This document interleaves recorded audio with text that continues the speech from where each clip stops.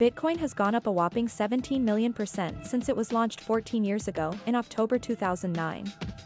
You could get 5,050 coins for just over $5 then, whereas today, a single Bitcoin costs around $16,000 to $17,000. The first recorded commercial transaction with cryptocurrency took place way back in May 2010, when a person spent 10,000 Bitcoins on a pizza.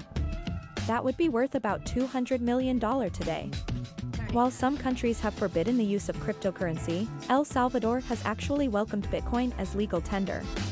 It's been a wild ride for Bitcoin, and there's no telling what's ahead. What do you think the next 14 years will bring?